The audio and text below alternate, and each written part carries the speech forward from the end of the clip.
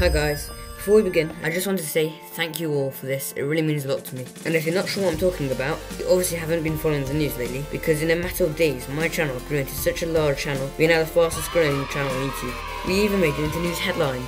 If you don't believe me, check this out. Headline, headline, headline, and there's more where that came from. Now, in case you didn't realise, that was all utter rubbish. I still don't have that amount of subscribers, not yet at least. At the time of this recording, I'm on 66 subscribers. And now's actually a brilliant time to ask you to please subscribe, because out of the 3,502 channel views, 83.6% of viewers are not subscribed. So, subscribe. Anyways, so do you want to know how I edited those newspaper articles? Well, in this video, I'll show you how. And if you stay to the end, I'll show you a really cool trick you can do. First, open up your web browser, and then go to the web page you want to edit. So in this case, it'll be my YouTube channel. Now, right click and select inspect, or press Ctrl, Shift and I. Now you'll see all the HTML used for this website, and if you put your mouse over it and use the text, it'll show you what area that is on screen. Click the select tool on the top left and highlight the area you want to edit. So in this case it'll be my subscriber count.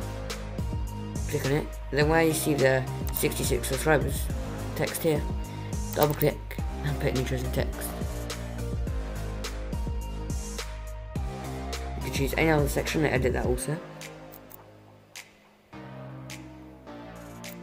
I'm going to edit subscribe to subscribed, because hopefully you are. Now let's head down my channel image there, just press delete and the whole thing goes. And bear in mind, if you reload, then all changes are obviously not saved. On the left panel here, this is actually the mobile layout, and now let's edit some of my views.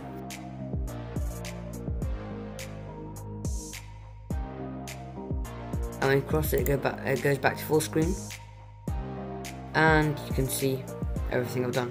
You can do that, change the number count here, and here, and over here.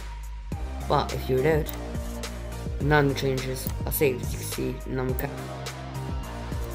this, the views, and again here the views. Now if I take another website, like for example bbc.co.uk, inspect this page from the area, double click on the text and put my own text.